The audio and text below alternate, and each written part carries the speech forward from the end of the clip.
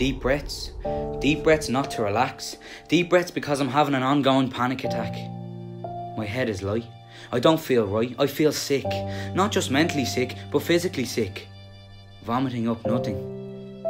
That sounds funny, but it's not. Because I am nothing. I feel nothing. Or maybe I feel too much. But I just don't care anymore because no one wants to listen. Or maybe it's not me. It's because me ma and me dad, they can't see my vision. I laugh out of disbelief. You have to put your head down in school, me ma said. But I've been putting my head down too much lately. Out of grief. Dad doesn't understand. What's wrong with you? Get up out of bed. He doesn't know why I'm like this, he said.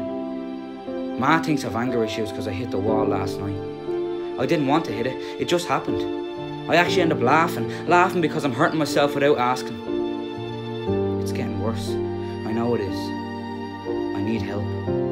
Months go by and I keep asking, why? Why me? I didn't ask for this life.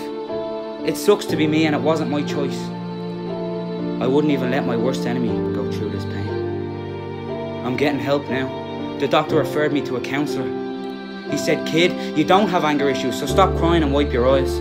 You're self-harming, he said, which is pretty alarming. Self-harming is no Prince Charming. You cope all alone. You don't scream or shout.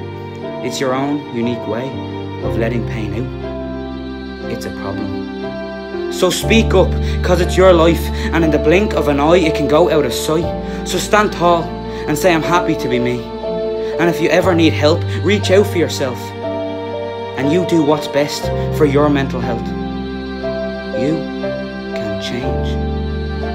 Now, I've found someone that has walked the same road, who I trust and confide in, and who helps me offload. That one solid person that helps show me the way, and who picks me back up when I'm not feeling okay. Whatever your fight, don't fight it on your own.